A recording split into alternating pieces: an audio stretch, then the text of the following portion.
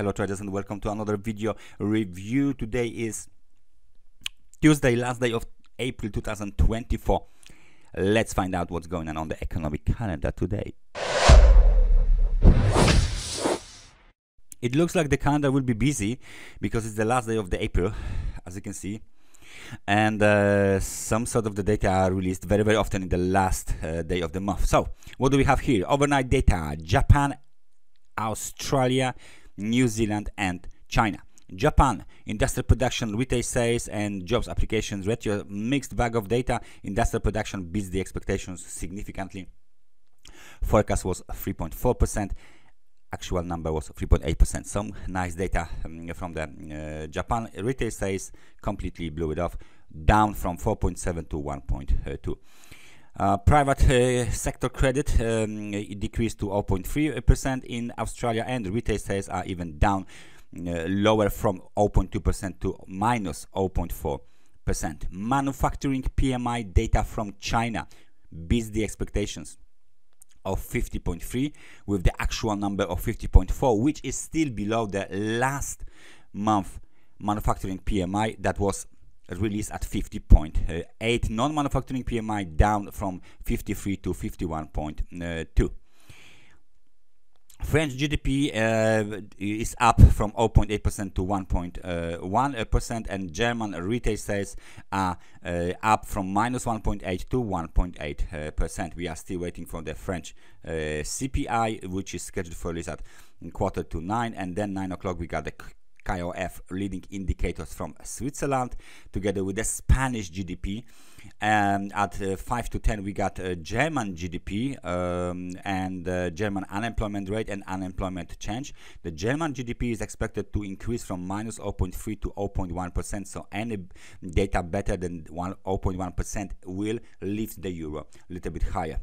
Italian CPI at 11 o'clock. Eurozone CPI is scheduled for release at 11 o'clock together with the Eurozone GDP. The CPI is expected to stay at the same level of 2.4%, and the GDP is expected to increase from 0.1% to 0.2%.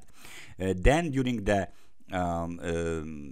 New York session we got employment cost index from the US. Then we have the GDP from Canada at 2:30. Then we got the HPI composite from the US, of course, at 3 o'clock.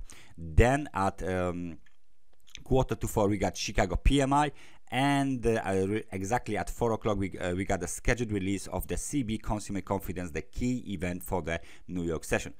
7 o'clock we got the German Buba Balz to give a speech. At 10:30 we got API crude oil stock release from the US, and at the end of the day at 11 o'clock PM from the New Zealand we got the Reserve Bank of New Zealand financial stability report. So plenty of data today, especially during the Asian session, and this data of course were released already, and during the London session. GDP and CPI in the eye of the all of the trader right now, in the focus on the all of the traders during the London session. So let's switch to the chart now and let's take a look at the euro dollar. Plenty of the things can happen today of the euro dollar, but ahead of the data release, as you can see, the euro dollar is coming off the let's say the levels above the supply zone. The local high was made at 1.0753, and then there was this kind of an event here that went straight on, but that's completely off the table right now. And we are consolidating between these two levels here, 1.0749. The local low is 1.0690. So we back into this. It used to be supply zone. Now it's kind of a demand zone, but it looks like the market go lower, wants to break below the level of 50 on the RSI, so leave the positive territory and enter the negative territory, which means room to the downside will be penetrated. The local supports is 1.0656, and then the key swing low at 1.06. So the outlook for the euro dollar is looking bearish unless the data release will lift it immediately, and then we need to wait what the market will actually do with this data. Please notice that the market is still trading below this nice orange trend line. So that was the euro dollar. Let's find out what's going on the cable. A cable, as you can see, it broke above this trend line. Let me just investigate further. So we lift from the lows of 1.2297 towards the local high. It was made at the level of, let me just 1.2568. Now the market is testing this trend line after the breakout. The momentum is still well positive, but not that strong. Only 56 points, and it's pointing downwards. So plenty of room to the downside. However, the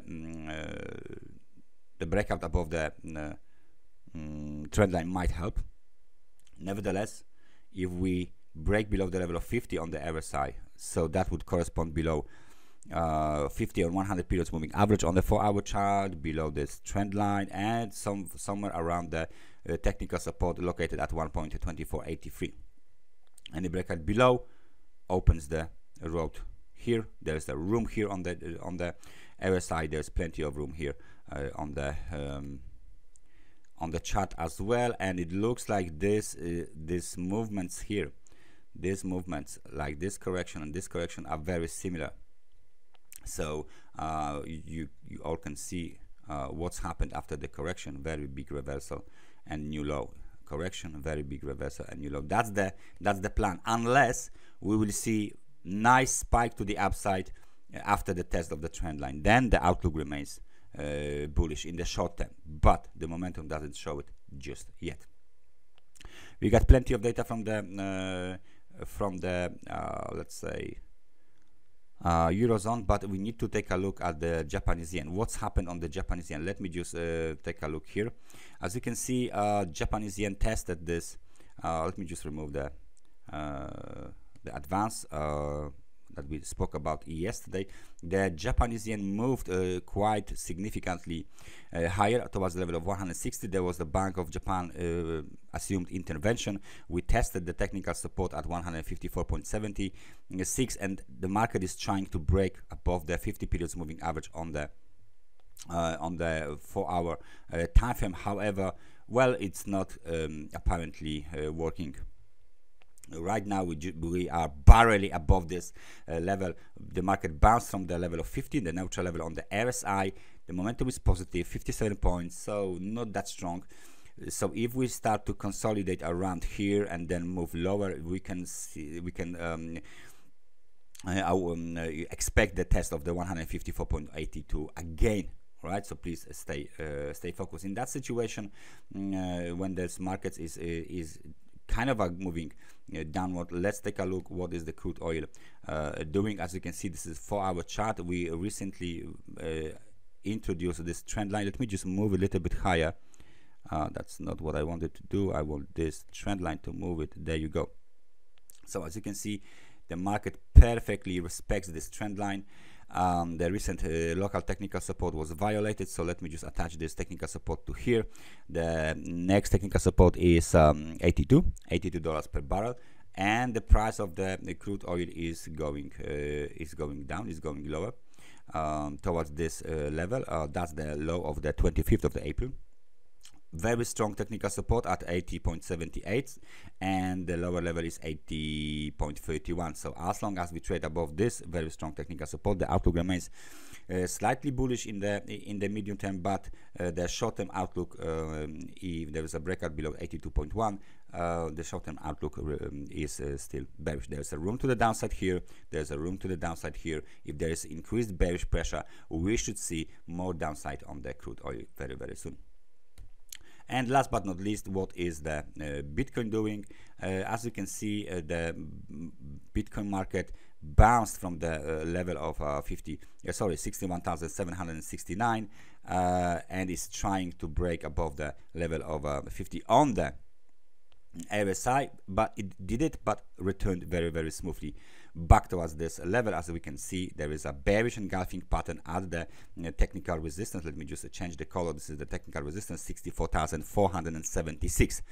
And then there is a 100 periods moving average a little bit above this level. So right now bullish bounce was capped here, and we still expect this market to penetrate this demand zone sooner or later. The demand zone is located between, as you can see, these two levels, 60,761 and 59,068 dollars. So the outlook remains bearish, and we just wait for the for another breakout to the downside, unless there is a big spike to the upside towards $67,000 again. So then this local swing high might be challenged by the bulls, and in case of a breakout higher, the scenario, the downside scenario, will be invalidated. That's everything from me for today. Thank you very much for watching this analysis, and I hope I see you guys next time. Take care and bye bye.